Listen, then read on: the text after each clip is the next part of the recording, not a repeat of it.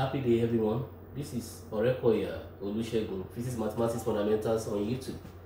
Please, before we go into today's topic, do not forget to like, share, subscribe, and click on the notification button to have more of my video. Today, we are taking mathematics, and under mathematics, I want to introduce to us what is called number system. The reason why we study number system is that in mathematics, much more reference is made to the use of number, and our ability to recognize the number, the particular set a given number belongs to, the better for us towards getting acceptable solutions to problems. Now, we are starting with what is called number system. That's the topic. Please, before we go further, this is my contact phone number 081413645573, and for partnership, this is my open number, which is 814-136-4573. Thank you. Now we are starting with a number system. Actually, what is a number? A number is a representation of our physical world. It's our ability to quantify the physical world. For us to be able to quantify the physical world, we have to use certain symbols, and those symbols are what we refer to as a number. Now, this particular number has a system. Now, in number system, the number system consists of two parts. The first part is called the real part. The real part. And the second part of this number system is called the imaginary or unreal part. Imaginary or unreal part. Now, under the real part that we have here consists of what is called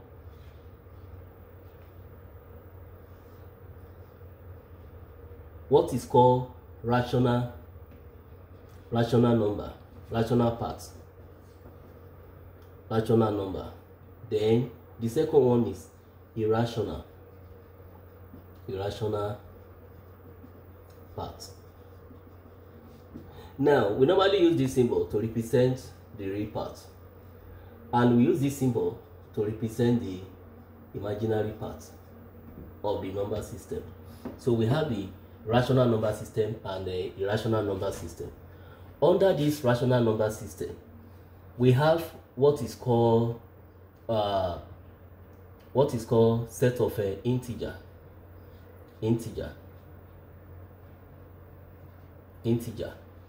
And this rational part is also divided both into integer and particular rational part consists of integer. We normally represent integer with this symbol. That's integer. So this integer is furtherly divided into what is called natural numbers,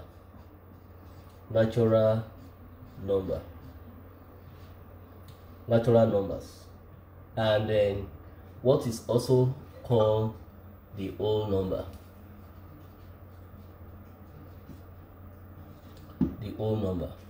Now, this particular whole number can be furtherly divided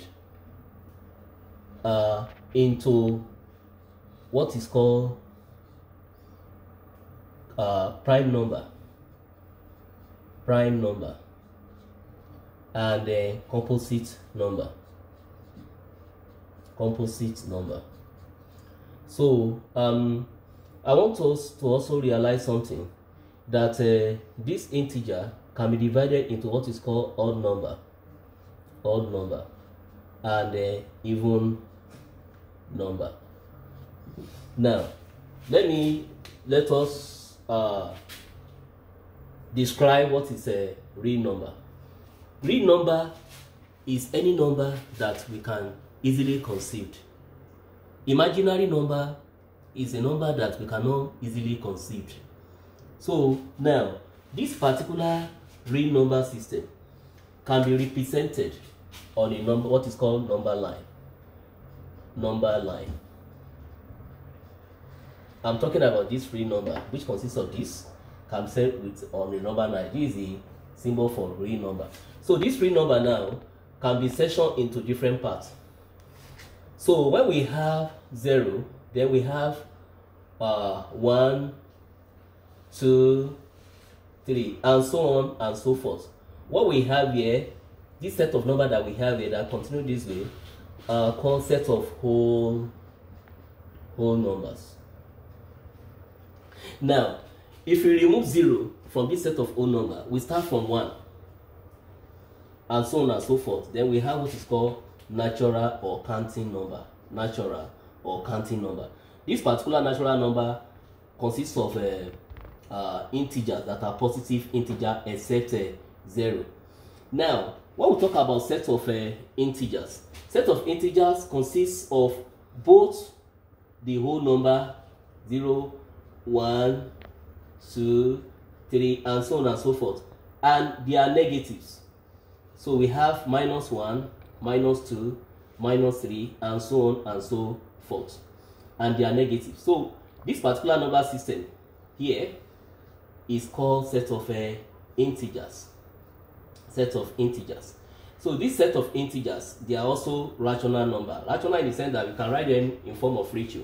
Like this for instance now, apart from 0, for instance, when we have 1, we can rewrite 1 as 1/1.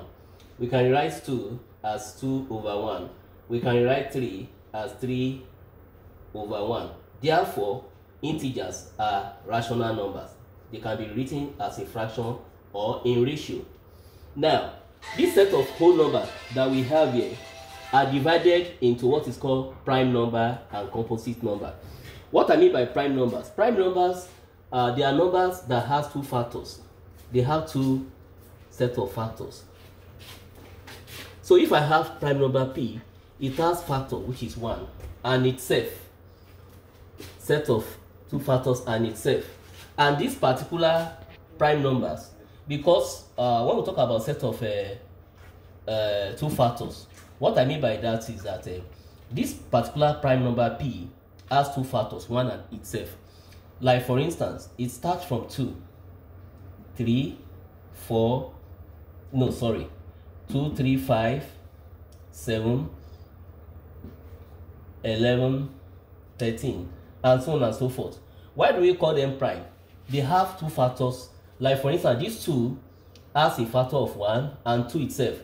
This 3 has a factor of 1 and 3 itself, and so on and so forth.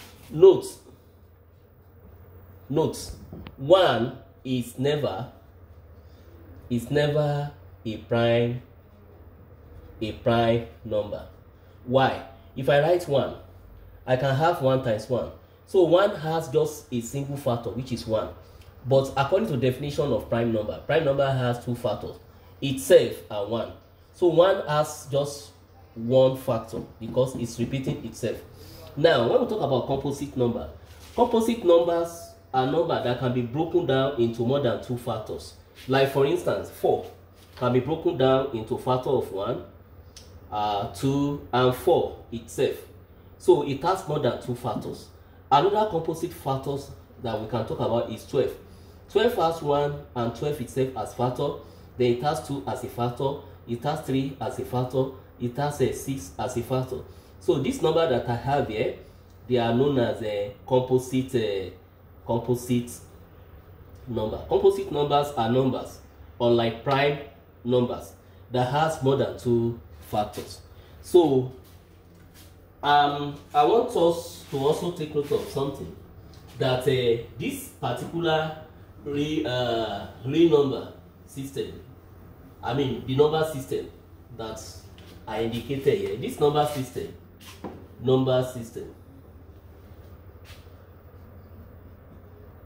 is a union of real part and the imaginary part. It's a union between the real part and the imaginary part. So I want you to take note of that. I believe that you must have learned 1 or 2 things concerning number system. But before we round up, I want to also make reference to these rational numbers. We normally use this symbol to represent the rational number, and then rational number can be written in form of sets. Like for instance, if it consists of elements of number x, so that we can have a ratio p over n. So this ratio p over n belongs to this rational number, such that the number n and p, they are elements of integer, where where n should not be equal to 0, because if n is equal to 0, then this rational number becomes undefined. So take note of that. So now I want to also tell you something, that irrational number,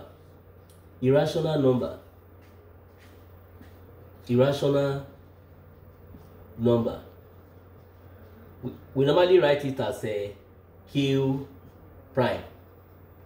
We normally write irrational number as q prime. So when we have real number system, when we take away real number system, is just the addition of the rational number union irrational number q prime. Take note of that. So I believe that you must have learned one or two things as regard the idea, the concept of a number system. Please do not forget to like, share, subscribe, and click on the notification button to have more of my video. Have a nice day. Bye.